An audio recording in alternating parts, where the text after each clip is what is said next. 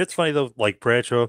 If you ever watched him and Ron Simmons against, let's say, Credible, and PJ's my buddy, so he always jokes around with me about it, like him, JBL, and Ron Simmons used to beat the hell out of him and X Pac. And then if you look at the matches with like Public Enemy, I mean, it's not like I don't think they were singling you out. I think they just stiffed the shit out of everybody. Well, that Public Enemy thing was there's more to it than that. Yeah, but yeah, that was pretty on purpose. I was there for that one. Yeah. They tried to finish. I was just saying, you're not the only one that he may have beat the crap out of. Yeah. Yeah. Well, there's a lot of house show matches where I was like, Jesus Christ. I thought the house show matches were supposed to, take it easy on the house shows. TV, you want to kind of lay it in because cameras are right there. You can't have too much daylight, with those cameras, right there, all right. Like a little bit house show loop. I'm like, gee, I owe you money. What the fuck? Just, yeah. So, I mean, look, there's other people who have issues with John. My thoughts on JBL. He's a bully, I think he's a really big bully. I think, back in the day, he's what the problem was in pro wrestling. Guys like him were a problem. He was a bully.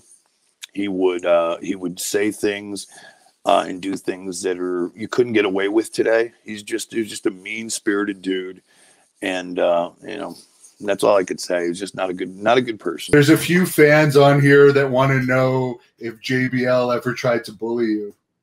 Oh yeah, big time. And coincidentally, we're talking about the Tribute to the Troop shows. So my first year going there, we went to Afghanistan, and they put us into different groups, like whoever they decides going on the group goes, and then the whole group is separated into like 3 or 4 different groups. So in my group, I had Mick Foley, Trish Stratus, Carlito, JBL, and there might be somebody, like Fit Finley was with us.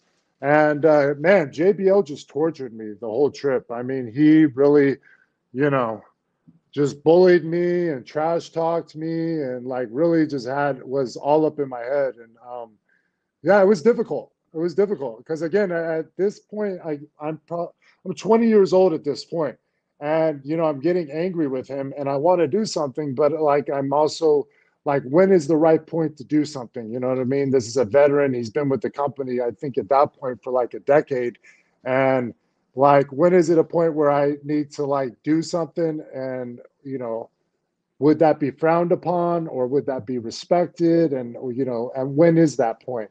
And, I never obviously did anything. It really, what it comes down to with a lot of those guys that you're talking about, like you talked about Bob and JBL, and, if you were a young guy coming up in that time, they would mind fuck you, and they would work the deep mind fuck, and they would try to get you second guessing yourself and, to lose your confidence. And, a lot of it to them, I think, was just, I don't know if it was necessarily even that they were trying to screw you over. It was just, they felt it was their job to test you and make sure that, you got the right goods or that you got thick enough skin. But, who knows? Maybe it was because they just wanted to fuck guys over. I don't know. I can't tell you that. You know what I mean? Bradshaw from WWE. Bradshaw was a wimp. He was the biggest wimp that the wrestling world ever see.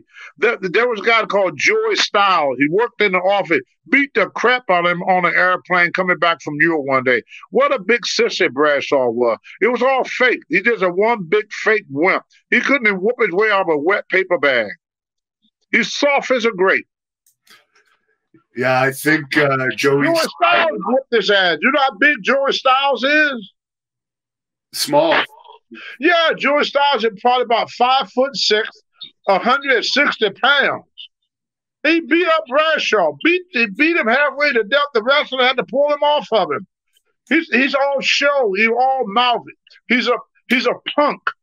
What were your thoughts when you heard of the altercation that he had with John Bradshaw Layfield, where I guess from the sounds of it, he came out on the winning end?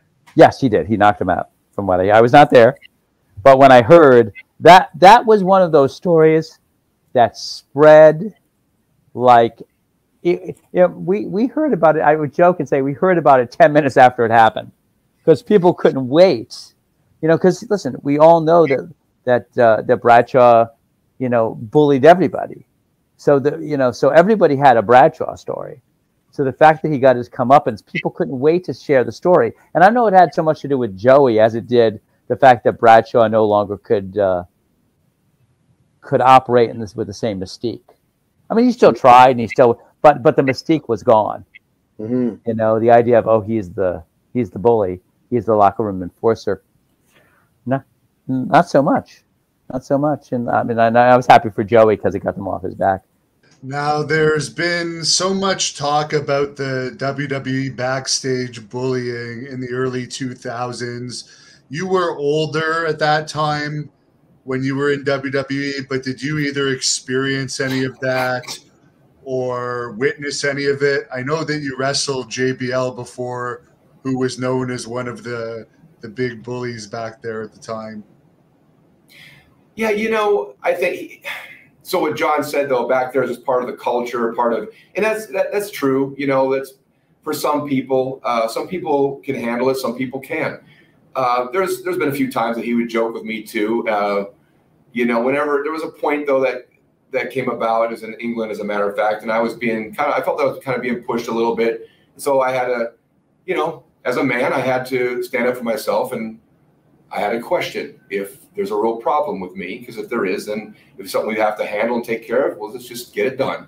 But apparently it was just nothing more than just playing around. No big deal. I like you. This is mostly a wrestling channel. Someone had a question on here regarding the Bradshaw and Morrow situation where you, I guess, stuck up for Morrow when he was being bullied by one of the WWE announcers, JBL. Yeah, it's just dumb people who don't realize over the years that they become the douchebag, and for them doing certain things to people, it's all normal, but they don't think about how certain people are. Like Mauro's bipolar, he takes an insult way different than any other person takes. For him, it's like an intensified by 30.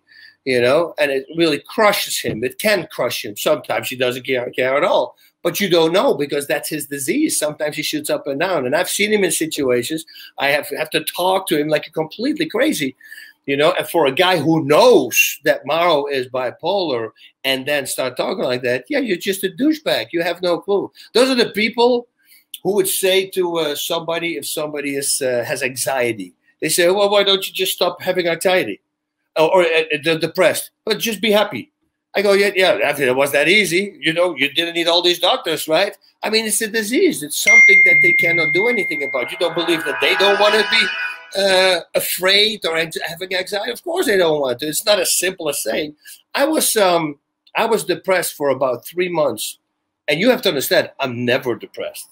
With me, everything is always full on. And it was after my last fight in 2006, a couple of months after that, suddenly, I don't know where it came from, but I was considering suicide. I was literally with my car, and then I saw a crossover, and I thought, what if I just pile drive my car into it? It's all going to be over. And I was shaking awake. I go, dude, what are you thinking? What's going on? And I had these sweaty palms. It was so weird. And then thankfully, I started putting in my mind a list together with all the good things that I have in life and all the bad things. And then you're going to find out that all the good things outweigh by so much all the bad things. And that got me out of it, and suddenly everything was back to normal. But I tell you one thing, at that moment, I had no control. So every time when I see a commercial with people, and they're talking about depression, do I feel? Because I felt for 3 months, I felt what they have every single day. It's a very hard thing. And it's not like you can say, oh, let's be happy. It doesn't work like that. These are just dumb people who don't look into anything unless it happens to a family member or something like that. It's like, for instance, what's his name? Kanye West, right? And, he comes up and he grabs the microphone out of her hand, and and everybody goes, he's a piece of crap, including me. But then you find out he's also bipolar. He can't control his emotions. Actually, so right away he got a pass from me, because that's what happens. You have to figure things out. If some people do really weird things, there might be a reason behind it. And if you don't know, maybe you should Google about it or find out before you're going to start making comments, which is what we see right now in this day and age. Everybody's making comments and nobody's checking anything. Did he ever apologize after you stepped in tomorrow or anything like that? No, I think that he apologized like a half, not to me, but to tomorrow. I think, that it was wrong, but it never comes from the heart. You could when I saw Conor McGregor when he hit that older guy, and then I saw him in an interview afterwards. That was an interview that I said, okay, he feels really bad about what he did. You could tell, but with that guy, I couldn't really tell. When they say it, it doesn't match the facial expression. What did you think of Bradshaw anyways? Some people say he was a bully, but I highly doubt he ever tried to bully you. No, he would pick on some of the guys, but he knew who was true to the crew and, who was legit. Do you think in wrestling today there almost needs to be some behind the scenes people like Bradshaw? Because it seems like they're a bit sissies these days sometimes. It's dull. It's soft. Even Undertaker said it's soft. What's his problem? What was he doing fooling around? He's Bradshaw Layfield. He's a loud house Texan, but and I know you've done the research. You know the man behind the gimmick. You know what kind of philanthropist he is. I mean, the guy's unbelievable. It makes me proud to work with somebody like that. It's so giving of their time. I mean, he has a reputation, but in that locker room, he played a role just like he did on TV, and he got over that role in the locker room too. He was Undertaker's enforcers. He didn't do nothing that the dead man didn't approve of. The first thing they said is, "So Tank, welcome to Wrestler's Court," and that was JBL, and basically I was asked, "So Tank, tell me, if your partner wants to dance with a guy till the early hours of the morning to become better at his, gimmick, why wouldn't you do that? Why wouldn't you go and dance with him?" And I just thought to myself, holy shit, Chad, did you just throw me under the bus? And I thought, well, I'm just going to be honest here. And so I said, you know what? I'll tell you, I said nothing. I said nothing against it, but I said it just felt gay to me, and it felt gay.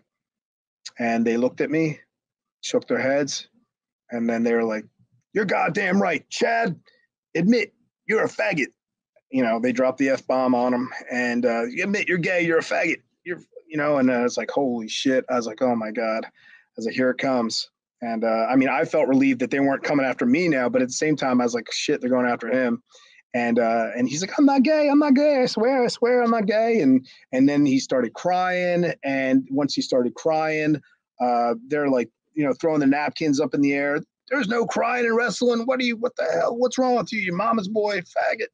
That kind of stuff. And he's like, I swear I'm not gay. And he's crying. And you're like, all right, calm down. Stop crying. Do some jumping jacks, do some push-ups. So he's crying, doing jumping jacks and push-ups and all that stuff. And then, and Orlando Jordan is like, Chad, if anyone knows gay, I know gay, and you're gay. And so basically, he's upset about that whole thing, and he's just trying to defend himself now. And so, they're having their fun with it, and they're saying so, and they knew that we already had some issues as far as not good chemistry. And so, like, Chad, so Tank says he's the captain of the team, and so what's the deal here? Why are you letting him call all the shots? Why don't you be a man and call some of the shots? Why don't you tell him that you're going to call the shots? And so they're goading him in to try and say, trying to get him to stand up to me. And which it wasn't, I didn't ever try to make it like that to begin with. But basically, bottom line is they get him to say to me, Tank, I'm a man. And from now on, I'm going to call the shots too. And I get to have equal say and blah, blah, blah. And he's just going, I'm like, oh my God. And so they say, basically, they're like, Tank, so you guys have had some issues out there. And just got to know, why haven't you guys fought?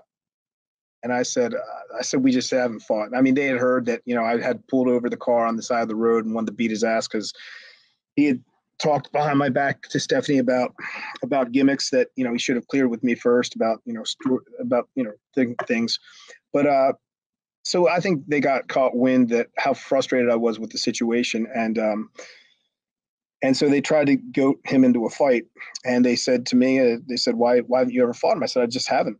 And they said, why not? I said, I don't know, I just haven't. I'm trying to work through this, and they said, Chad, why haven't you fought him? And he's like, I just haven't. And he's trying to, say, and then he goes, tell me why. He goes, I'll tell you why. Because my mama taught me to walk away from a fight. And then they just lose their shit. They're like, your mom, you can't bring your mom into this. You can't bring your mom into wrestling. And you're a mama's boy, little faggot, queer motherfucker. And going off on him. It was pretty terrible.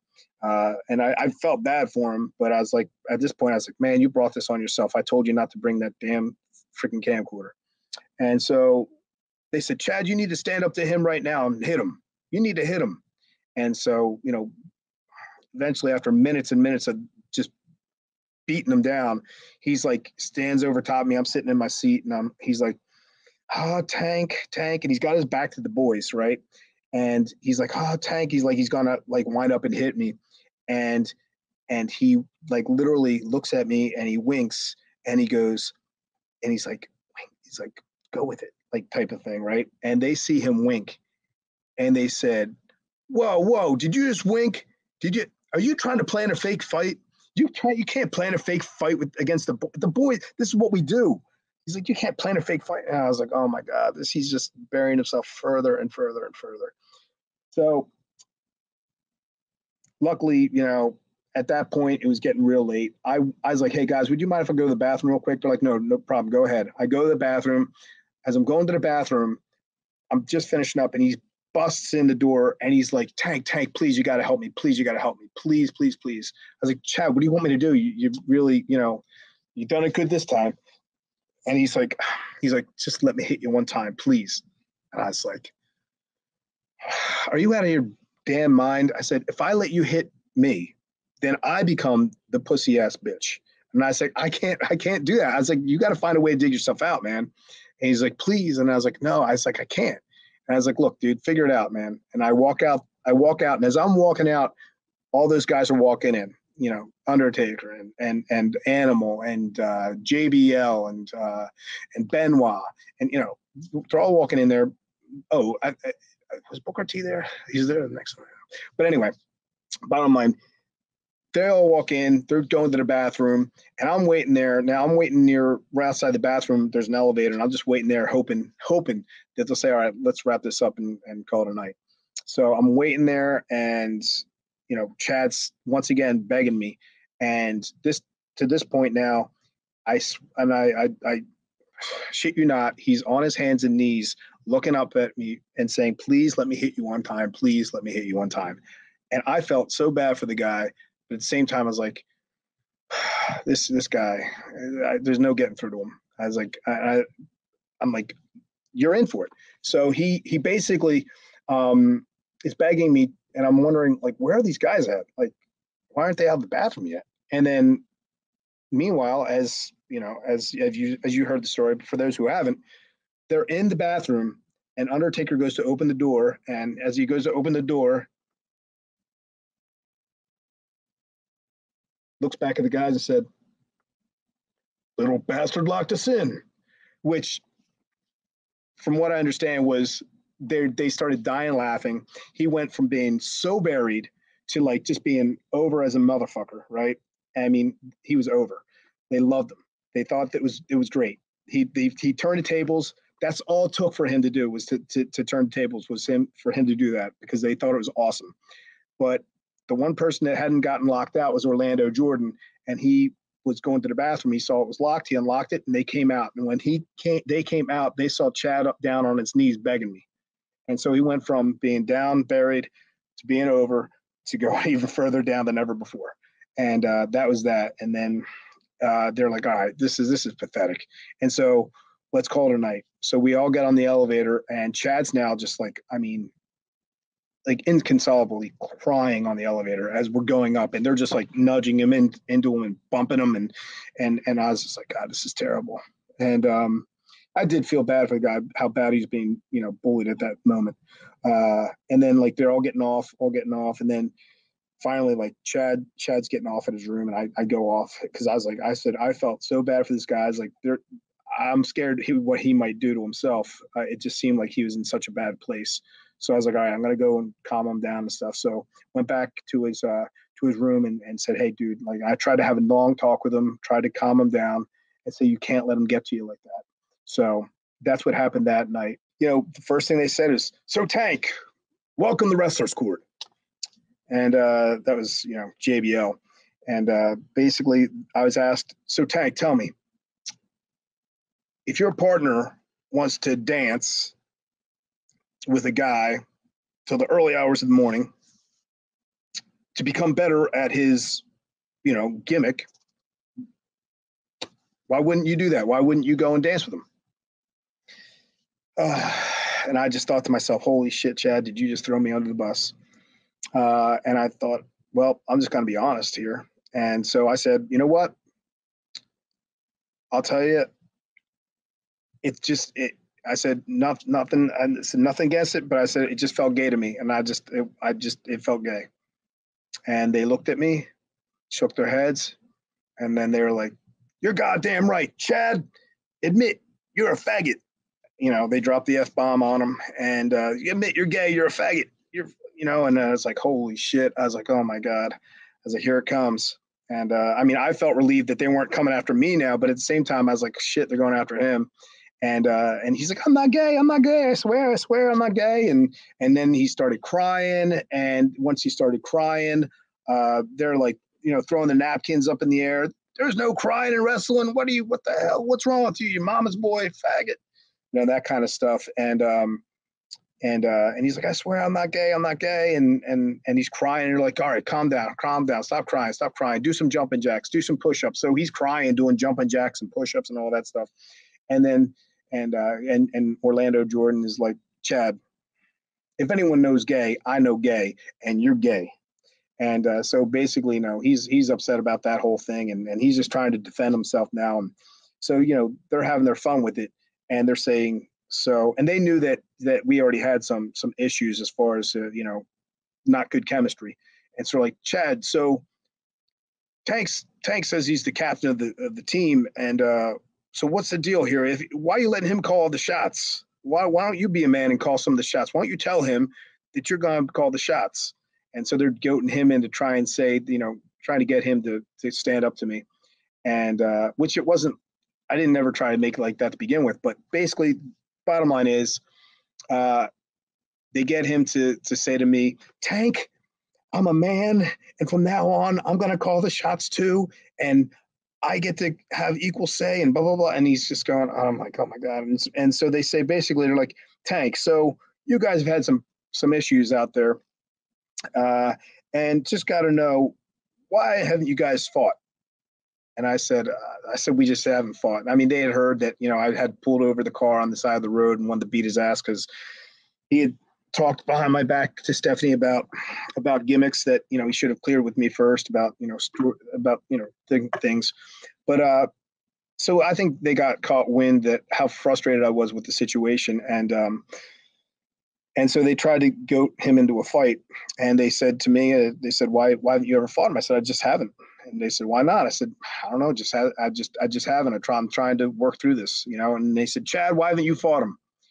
And he's like, I just haven't. And he's trying to, say, and then he goes, tell me why. He goes, I'll tell you why. Because my mama taught me to walk away from a fight. And then they just lose their shit. They're like, your mom, you can't bring your mom into this. You can't bring your mom into wrestling. You're a mama's boy, little faggot, queer motherfucker. And going off on him. It was pretty terrible. And I felt bad for him. But I was like, at this point, I was like, man, you brought this on yourself. I told you not to bring that damn freaking camcorder. And so they said, Chad, you need to stand up to him right now and hit him. You need to hit him. And so, eventually after minutes and minutes of just beating him down, he's like, stands over top of me. I'm sitting in my seat and he's like, oh, Tank. And he's got his back to the boys. Right. And he's like, oh, Tank. He's like, he's going to like wind up and hit me. And he like literally looks at me and he winks and he goes, and he's like, go with it, like type of thing, right? And they see him wink, and they said, whoa, did you just wink? Are you trying to plan a fake fight? You can't plan a fake fight against the boy. This is what we do. He's like, you can't plan a fake fight. And I was like, oh my God, he's just burying himself further and further and further. So luckily, at that point, it was getting real late. I was like, hey guys, would you mind if I go to the bathroom real quick? They're like, no problem. Go ahead. I go to the bathroom.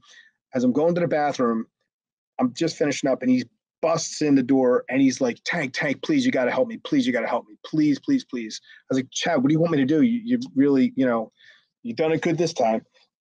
And he's like, just let me hit you one time, please. And I was like, are you out of your damn mind? I said, if I let you hit me, then I become the pussy ass bitch. And I said, I can't do that. I was like, you got to find a way to dig yourself out, man. And he's like, please. And I was like, no. I was like, I can't. And I was like, look, dude, figure it out, man. And I walk out. And as I'm walking out, all those guys are walking in, Undertaker and Animal and JBL and Benoit. And, they're all walking in there.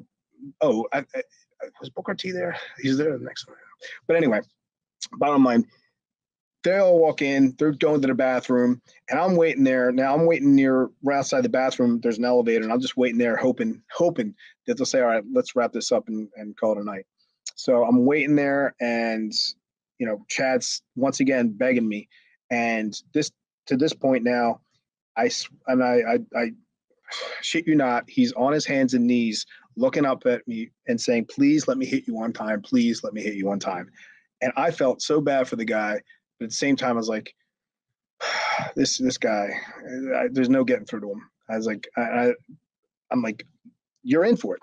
So he basically is begging me, and I'm wondering, like, where are these guys at? Like, why aren't they out of the bathroom yet? And then, meanwhile, as you heard the story, but for those who haven't, they're in the bathroom, and Undertaker goes to open the door, and as he goes to open the door, looks back at the guys and said, little bastard locked us in, which from what I understand was they started dying laughing. He went from being so buried to like just being over as a motherfucker, right? I mean, he was over. They loved him.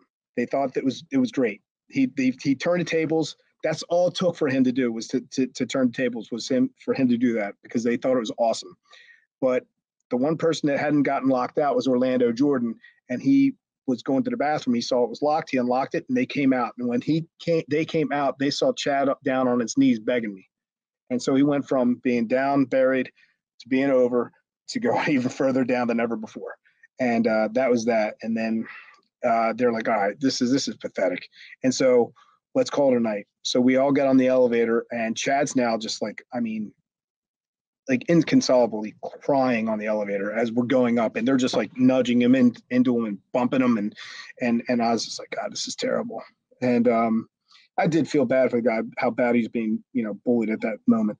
And then like, they're all getting off. And then finally, like Chad's getting off at his room, and I go off because I said, I felt so bad for this guy. I was like, I'm scared what he might do to himself. It just seemed like he was in such a bad place. So I was like, all right, I'm going to go and calm him down and stuff. So went back to his room and said, hey, dude, like I tried to have a long talk with him, tried to calm him down and say, you can't let him get to you like that. So that's what happened that night. How do you describe GBL? Go watch the movie Dazed and Confused. It's a cult classic, and there's a character played by Ben Affleck named O'Banion, I believe. Basically, he's a guy who literally flunked himself out of high school for the sole purpose that he could come back and haze the young kids coming from junior high, beat them with a stick. That's the best description I can give of JBL. If I were to describe WWE, it's like a well-oiled machine. A billion-dollar company, very successful, but it's almost like the military. You got your head captain, who we obviously know who it is, and then you got like little sergeants that are put in place to align the troops and soldiers. And the longer you're there, the higher you get ranked. That's the best way I can describe WWE. And if you don't fit their mold, or you're not part of their game plan, or don't react to their tests the right way, you're booted out.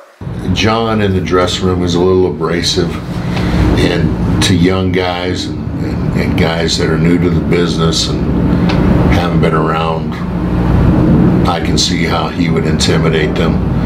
But you know, I know him differently, and I know he wouldn't hurt a fly. But he just has those ways about him. You know, he can come off as a bully, but you just gotta know him.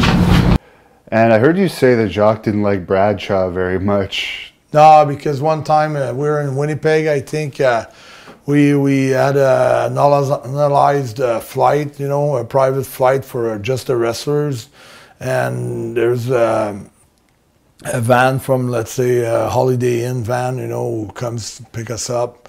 And Bradshaw just tosses the driver out of the seat, and he grabs the wheel, and he does like crazy things in the snow, and the guy's from Texas, so Jacques gets nervous because he says, man, I got kids at home, you're from fucking Texas, you're driving in the fucking snow, you don't know what the fuck you're doing. And Bradshaw's having fun, and ha ha ha ha ha ha. And he told him, when we get there, if we're in life, man, you're not gonna believe it. And then we had a big argument, and they almost fought, and fucking Bradshaw just shut up. I liked Bradshaw. He was a bit of a bully to some he didn't like. I'm not gonna lie. But I was around, I was actually there before he was there. So I got to work with him his first matches in the WWF. So we became friends. So I worked with him, gee, I would honestly say 100 times. No exaggeration. Up and down the road throughout the years. And it was always good to me, Always, never had a problem, Do you have a story about bullying that you might have done to someone that could be a... Yeah, the other guys, he was just always the tough guy, always trying to prove something. Nothing that comes to mind, nothing juicy that's, worth wasting my time. But, he always made sure he was the tough guy on the block, you know what I mean? What about the blue meanie? I remember the blue meanie that he split him open. Oh. That I thought was really not professional and not good, because the blue meanie, his real name is Brian, who I love deeply. He's a wonderful guy. He didn't deserve that. From what I understand, I think he hit him with a chair or something, or punched him, something where he split him open very badly. And I think it was at the either the first or the second ECW one night stand, which was uncalled for, which it was very deplorable. But anything with Joey Styles, I don't recall. But the stuff he did with Blue Meanie, I don't know where it came from. Do you think it was intentional? He was. Oh, I think it was definitely intentional. Definitely intentional. In 2006, when he was doing the billionaire thing with the car and the long horns and the limousines and the hats, I thought that was the real JBL. I thought that was entertaining. I thought he had a great run, but at that point, I think what you see is what you get. Sometimes you hear, life imitates art and art imitates life, and I think a little bit of both happened to JBL, because the same guy that I met in 1996 wasn't necessarily the same guy I met in 2007, 2008 when I was there. And I remember JBL kind of took some cheap shots at Harry in a match one time, and I'm pretty sure Harry in a ring with no rules or in a street fight would fucking rape Justin Bradshaw pretty badly, even though he was supposed to be so tough. I saw him in the Brawl for All, and he didn't look like he was that badass at all. And that's the same thing coming from a 195-pound guy. It's like maybe he was a tough guy, and if he got a hold of you, good. But I mean, if you get punched in the face a couple times by a guy that's even 190, 195, and your teeth are getting fucking knocked out of your mouth, or you're getting eye gouged or something because it's not got some wrestling match where you got a referee and or MMA with gloves on and breaks in the mouth guard and shit. I might bite you just as you can bite me, or I'll fucking poke you in the eyes. You can poke me in the eyes, but it's a different type of fight. And I think sometimes guys take liberties in wrestling and act like they're tough when some of the toughest guys in the world in wrestling, supposedly the Brawl for All exposed how tough they really were, and most of those guys got fucked up. Dr. Destiny Williams was fucked up. Bradshaw got fucked up. So there was some bizarre incident with you in Toronto with JBL. Yeah. Was that just the internet making more of something that wasn't really there, or? No, you know what? They just, I think it was WWE's way of just kind of killing me off TV, but it was just kind of like, why did you even have me debut on TV anyway, like with that, you know? And, you know, it was a shitty thing, and it wasn't really John's fault, but had it been me now and we had done that match, it would have been a shoot and he would have lost that one. So I know you're buddies with Morrow. What do you think of all that, everything that's been talked about supposedly? Well, you know, it's tough to say because Morrow, you know, I know Morrow pretty well, and he does take things really personally. So, and I know that JBL has his reputation of being a bully and stuff like that. So I think it could be a combination of a couple things, and really bottom line is Morrow's got a lot of like mental health issues, and he's been pretty open about that on Twitter and everything. So anybody with mental health issues pretty much shouldn't work in WWE. I mean, it's not really the best work environment just because of the stress and everything. And I think that he probably, you know, he takes things personally.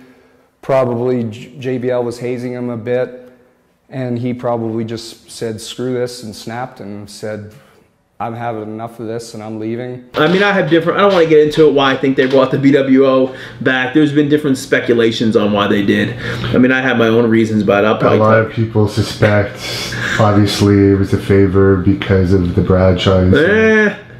That could be. What was your reaction to that, speaking of the one night stand? I couldn't believe it, man. I couldn't believe it happened. I think John was drinking. There had been some issues with him and Meanie in the past, and they're standing in the ring. Why were they allowing the talent to drink? Because it was Wild West, man. It was I don't know. They were all up on the balcony drinking all night long. It was an absolute recipe for disaster. And I mean, Meanie's the most harmless guy in the world. I don't know what the backstory fully was, but he was attacked on pay-per-view and just bludgeoned. You watch, as soon as that begins, you just watch. Go watch the pay-per-view. Go watch it again. I grabbed Rey Mysterio by the throat and pulled Rey into the corner with me, and I looked right at him and said, don't move. Let's just stay right here. And it was just a bad sight. I mean, Meanie got busted open and bludgeoned, and it sucked. John did a lot of shit that was messed up, and more of it was just to entertain himself or to keep the sanctity of the business, because he broke in totally different than a lot of the guys. He broke in with Bobby Duncombe and around Stan and all the other guys. He was an old school, hard-nosed guy. I just felt bad all around for that. It just marred. It ended the evening on, for me, it ended on a low note. An evening that was supposed to be really cool. Just also on JBL, like, it's known that both him and Bob Holly were a little bit bullies, but was it ever told to them by the office, do you think, if someone was kind of out of line, that they had to actually... Probably to a degree, and you used to have locker room policemen like that. Yeah, when you're in the WWE world in that bubble and you're just mind controlled there, you're more of a dark, depressed soul. You just are. That's how it was. You're always on edge, and I actually think the office liked that a little bit. Keep the guys on edge, keep each other's throat, keep that competitive advantage. I truly do think that. And you know, John and Bob, I think maybe just to rile themselves up. I don't know what the deal was. Maybe it was so they could entertain Taker. I have no clue. But a lot of it happened. Nobody got killed. It sucked. When you're in it, it was awful. I mean, luckily for the guys today, they're never going to have to experience any of that. Yeah. I still talk to a lot of people up there. When I hear the stories of what it's like now, I'm like, you have no clue. But didn't one guy actually quit the company? Palmer Cannon. Yeah. He actually, I remember giving him some heads up before the tour, and I'll never forget, I woke up in the middle of the night to a text message. He said, hey Nova, it's Palmer, I'm on my way back, they got me. And I was like, what? I don't know all the particulars of the story, but it got really hot and heavy. This is after he had, I mean, that kid gave up a lot. He moved down from Georgia. He was in the developmental system. During his time there, right before his full-time tenure on the road, his brother had passed away in a really bad motorcycle wreck. he had a lot of ups and downs, Palmer, mentally, behind the scenes, like cracking him. And then he was up there and they just pushed him to the edge. I know some of what was said and I won't repeat it. It was too horrendous for words. And what I do remember is the stories of Rey Mysterio running out to stop him from leaving. Because Rey was like, please don't leave, man, you're one of us. Rey did the right thing. Rey ran out there. And Rey is just, if this is the list of the best guys ever, Rey's up here, in and out of the ring. But Oscar, he ran out there to try to stop him from leaving. He was so like heartbroken about it. Ray was so upset, like he didn't want to see it. But at that point, I don't think I've ever spoke to Palmer again after that. I don't even know what he does today. Did you ever have any issues with Bradshaw? You don't seem like a guy that you would have picked on, but he was. No, he didn't pick on me. No, we actually got along really well because he's a former football player too. So we'd always talk football and sports and stuff. And man, I never had any problems with him. Did you notice any of some of the other stuff? Oh yeah, yeah. He tortured Miz like you would never believe. Threw him out of the locker room, made him dress in the hallway, all that kind of stuff. Oh yeah, yeah. He had his moments. John was an overbearing son of a bitch. He could be, but it was good natured, but it was stiff. Okay. It was a joke, but it might have not been a joke to the people that he was getting on a little bit. JBL, that is that what you're talking about? Well, first of all, you worked with JBL initially. 96. In 96. Yeah. Any issues with him at that time? No. Well, he didn't want to put me over, and I got nothing to do with that, and went over and then did. And he told me, he said, I'm going to kick out. If you don't pay me, I'm going to kick out. He told me he was going to kick strong, and he's a big, strong boy then.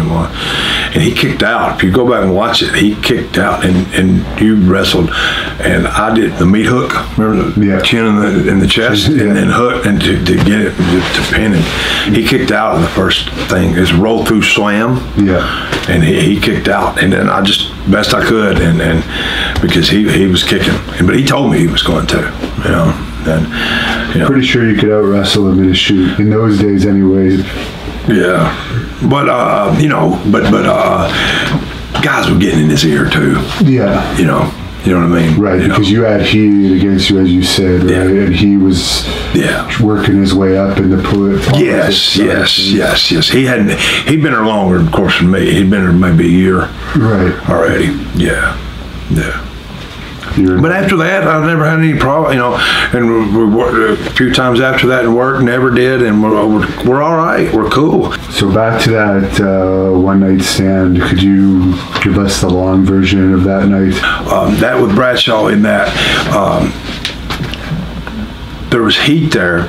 We had the hardcore homecoming thing that Shane, Jeremy Borash, Bob Ryder, and those guys all put together, a lot of the ECW guys in the arena, Raven and all them, and that, and Shane booked me on that, and then Dreamer called me a few days later and booked me on the WWF one and said we could do it, okay, and everything, and the WWF guys didn't want us there. The WWF, the brass kind of, all the, just didn't, and it was friction kind of, and you could feel it. And I thought I was cool with John, and I heard his radio show a few days forward, and I put him over. I said, good stuff he was talking about, and he was real up on everything. And he'd been drinking, and we were out by the ring, and we were going to do that battle royal thing, and we were getting bad vibes, and like they were going to shoot on us, and we didn't really know. And Vince had talked to us and talked like they were going to go with the brand, and we were going to have jobs, And I just got back working full time, and had not been working full time since about 2002. And just doing other things around it, I'd bounty hunt repo cars, actually, and I was doing some shows, and I was just glad to be there and have a job, and I was like, all right, and I could tell they didn't, and they didn't like it because the hardcore thing, they thought it was going, and of course the spot, but he was going to open ECW back up. He didn't do it till a year later, but we're out by the ring, and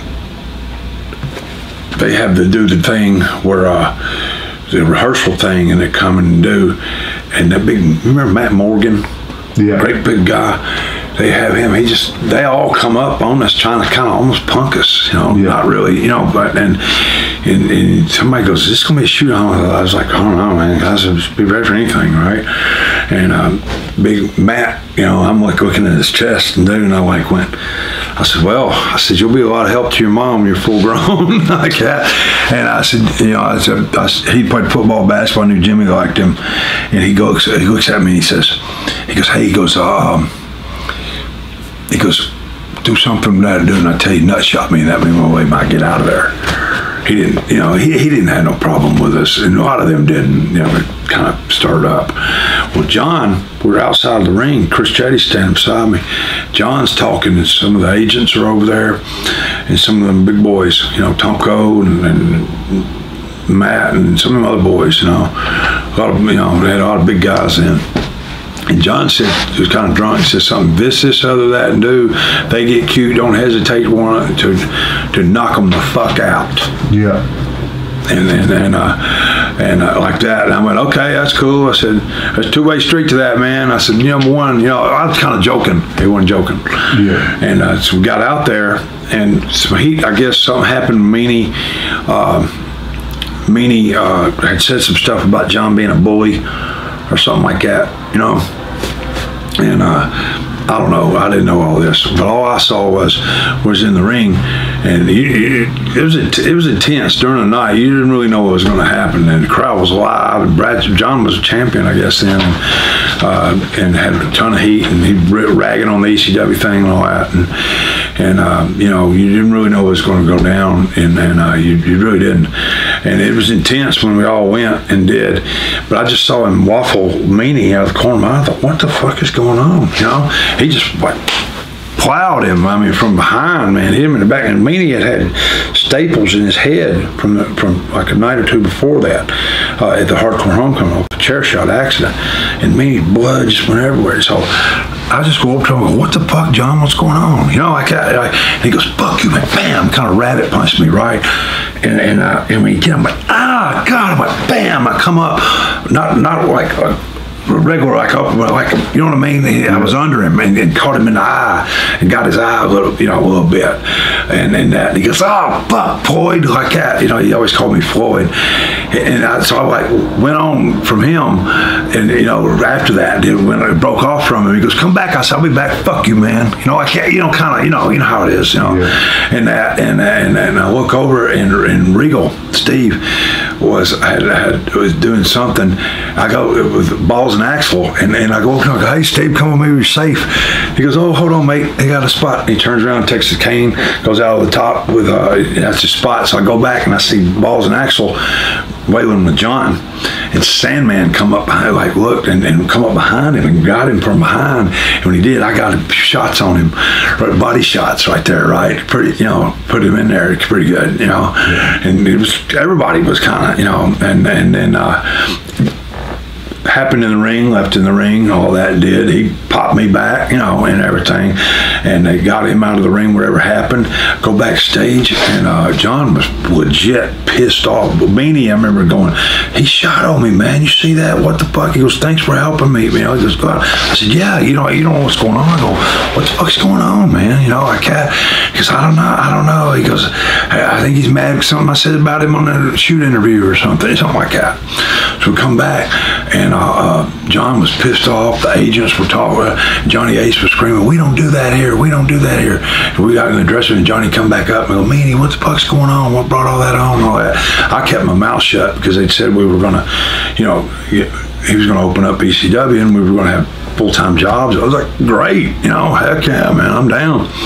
And I didn't say nothing about it because, you know, you didn't want to get heat with the office, and, you know, I didn't want to be unprofessional, you don't want nothing. You said the harassment kind of began when you were a singles star. Would that have been Bradshaw being the main perpetrator? Yeah, that's just the way the guy is. He's obviously still there. They obviously like him. You know, everybody has a unique way, a unique personality, and maybe that was just his way of breaking in and testing you. You know what I mean? What type of stuff was he doing that was getting under your skin? Just name calling, and at first it was like, okay, blew it off, but then it just became more and more and more to the point where it was very hurtful after a while, but you never try to show it, but like I said, that was the past. And were you around when Joey Styles knocked Bradshaw out? No, but I heard about it. And I guess you probably weren't feeling too sorry for him. Well, push the butt. Where's Joey now and where's Bradshaw? Yeah. Bradshaw still got the position. Yeah. What was the reason why JBL kind of attacked you in that Raw Battle Royal for the one night only? Oh, the ECW one night stand? Yeah. I mean, I've talked about how certain things were a fortunate situation. It sucks for everybody involved, but my first go around in WWE from '98 to 2000, for whatever reason, just JBL didn't like me. When he was Bradshaw with the accolades, and I have all these theories in the world of why maybe he didn't like me or whatever. There was an incident where my first weekend into WWE, I debuted in Philly, and then we were going to do a shot in Baltimore, and then back when they did one live Raw and taped another Raw, so I did Sunday Night Heat, and then I did the live Raw, and then we were going to go up to, I believe, either New Haven or Hartford, Connecticut for the taped Raw that would air the next week.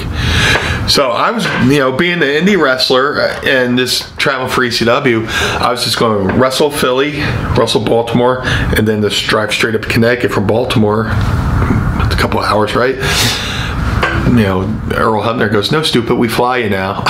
So, okay, cool. I turned in my rental car, and he gave me my flight information. I go to the airport, I check in, I look at my ticket. Seat 1A. It's up front, right? That's close to the front of the plane, right? And I get to the airplane. I get on the airplane. I realize, holy shit, they gave me a first class seat, which I wasn't expecting. But the booking had been so last second. I mean, they booked my ticket either the day before or day of to fly from Baltimore to Connecticut. I didn't know what the fuck to do. And the moment I knew I was in trouble, I sit picture this, first class, first row of seating, blue meanie, big boss man, across the aisle, Shawn Michaels, right? One of these things is not like the other. So I'm sitting there, and guys are coming on the plane, and they're like looking at me. I'm like, oh, they're like, looking at me like shocked that I'm sitting in first class. But the moment I knew I was in trouble, McFoley goes, "Oh, Meanie, no." What, Mick? What? Oh, no, Meanie. Oh, he's like, this look of concern. I was like, "Take me with you, Mick. Take me with you. Put me in your bag. Let me hide." So the flight's going on, and I'm just feeling it. My face is red. My tongue is getting fat. I'm just like, oh no. I just want, if there was a window next to me, I would sort of open it and done the Nestea plunge out, like, see you later. And from the back, you hear a voice boom out, "Why the fuck is the blue meanie in first class?" And I just wanted to shrink and die. I was like, oh my God. So I get off the plane, go to baggage claim. Everybody's giving me the eye. Everybody's like, Mark Henry goes, "You fucked up, man." I'm like, "I'm sorry." And then somebody else finally went, "Hey, man, if that happens again, next time get up and offer your seat to a vet." Shit, why couldn't somebody tell me that before I went and sat in first class? Because I had never really flown ECW. I'm driving everywhere, You would drive from New Jersey. You would drive from New Jersey to New Orleans, Louisiana. I'm not used to flying, so I get on my first booked wrestling flight, and it happens to be in first class. So I don't know if that rubs a few people the wrong way, because when we got to the TV, and I'm pleading my case in the car. It's me, Al Snow, Mick Foley, and Bob Holly. I was like, dude, how bad is it? Did I really fuck up? Is somebody going to shit in my bag? Please don't let anybody shit in my bag. And Bob Holly's like, I don't think people shit in bags anymore. I was like, oh, thank God for that. I was like, I truly didn't know, and pleaded my case, And then we get to TV, and then I get summoned to a room, and it's Jerry Briscoe and Jack Lanza. They go, look, we understand you're new. This was a mistake. It won't happen again. I was like, absolutely. And Bob Holly was with me, and Bob Holly is awesome. He stood up. He said, you know what? Me didn't know it was a mistake. And he was just saying in the car how sorry he was and stuff like that. And but I don't know if that lingered on into the reason why maybe John didn't like me, or John had beef with me, or whatever. Yeah, that's why I kind of hate talking about the story again, because I don't want to open up old wounds, because eventually when the one night stand thing happened, unfortunately it's just what you're remembered for best. Yeah, I think it's just because it's a rare thing in that time frame for that to happen on such an event with a lot of viewers. So that hasn't happened since, to my knowledge, in the WWE. Right, and the weird thing is, it happened, right, and your guard was down, right? You didn't have any. I had no idea it was coming, except for the fact that I saw him staring at, we're doing a stare off, and we had practiced this too. WWE guys, ECW guys here, and, hey you, I'll kick your butt, all this stuff. And I think I yelled at JBL, I'll knock that cowboy hat off, or whatever. Something goofy. We had something we had practiced. And I look over, and he's kind of like looking at me. I'm like, oh shit. But before the whole fracas broke out, like the battle, DCW guys of it, there was a guy, one of the Basham brothers, bald head kid. I was like, hey man, we're never gonna probably have this chance again. Let's pair off. Go back and forth. Punch. So I'm the fracas breaks out. I'm looking for one of the Basham brothers. And 2 nights before, Jeremy Borash had his version of an ECW reunion with the Hardcore Homecoming at the ECW Arena. And I got split open that night, hard way, back in my head, by Sandman. It was either a ladder or a chair. So much time has gone by, I forget which. I'd have to watch it. So I go to the hospital, I get like 8 staples right there. One night stand, the fracas breaks out, and John finds me, and while I'm paired off with somebody else, he punches me right where I got my staples 2 nights before. I don't know if he knew or whatever, but just by shit luck, hit me around there, and you watch me go, holy shit, turn around, and he put my shirt over my face and started throwing live rounds. So I was like, fuck, like a hockey fight. Well, I ain't gonna take that. So I try to snatch a headlock, and if you're gonna fight somebody, try to bring them as close so their punches don't have as much range. So I bring them in, and I'm trying to throw live rounds. So somehow we got separated, and I get so much blood in my eyes. People don't realize when you get blood in your eyes, everything starts looking like a kaleidoscope, it's like a weird kaleidoscope effect. I'm trying to clear my eyes out, and guys are coming up to me like fucking Benoit walks up and goes, some people thought I bladed. I was like, I know, no, him. And he went off with somebody. Tracy Smothers came on, and I was like, fucking JBL, I'm telling you, everybody's coming up to him like, hey, he just shot on me. And if you watch the tape, Sandman goes over with the Singapore cane, grabs him, and Tracy Smothers goes up to him and gives him a couple live rounds, and Bubba pulls him out. So we get back to the gorilla position, which is right behind the curtain. Vince is there and a bunch of people. Johnny Ace comes up to me and goes, who said you could blade? I was like, he shot on me. And I gave him the cliff notes of, he's never liked me, blah, blah, blah. Since my first time, blah, blah, blah. He never liked me. And, he's like, well, he apologized. Sorry, this unacceptable, stuff like that. Thank you for watching the Hannibal TV. Please like this video if you enjoyed it, and click the subscribe button to not miss any of our latest shoot interviews, match videos, or news updates.